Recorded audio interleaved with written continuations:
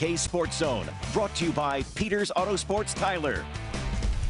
The Rusk Eagles didn't get a chance to play in the postseason last year when they had to forfeit their first-round matchup due to COVID-19. 3 weeks into this season, the Eagles are undefeated. And as you'll hear from David Gibson, Rusk has a newly found focus to get back what was taken from them a year ago. The Rusk Eagles are back this season with a new mentality and a more competitive atmosphere at Eagle Stadium.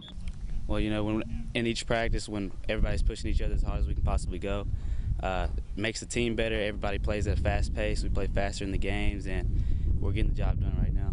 They get excited to come out here and get after each other. They get excited to come out and push each other and try to find a way to make each other better every single day. The Eagles' offense is gelling while putting up numbers early this season. And head coach Thomas Sitton says off-season workouts brought them together to become more of a family. They work hard, they push each other, they get after each other. There's no selfishness.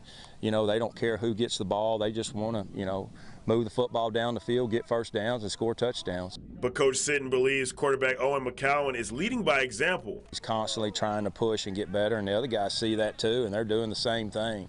His actions that he shows, helps everybody else rise up, and it's been great. It starts up front with the big guys. They're doing their job. Coach Smith is doing a great job with them, and then my job is to get to our playmakers, and they're doing a great job when they get the ball and making plays. The Eagles' defense is flying around, holding two teams of 21 points or less. And they play extremely hard for each other. We're getting a lot of hats to the football right now.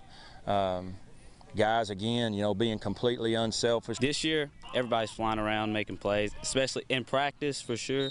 Then we're coming out in the game, everybody's on the ball, 11 hats to the ball every play.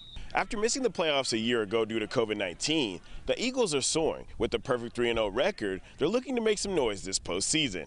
This whole offseason, that's been a big chip on our shoulder to get back there and not only get there, but succeed when we're there. The Eagles take on Bullard Friday at 7:30 p.m. at Eagle Stadium. Reporting in Rusk, David Gibson, KETK Sports.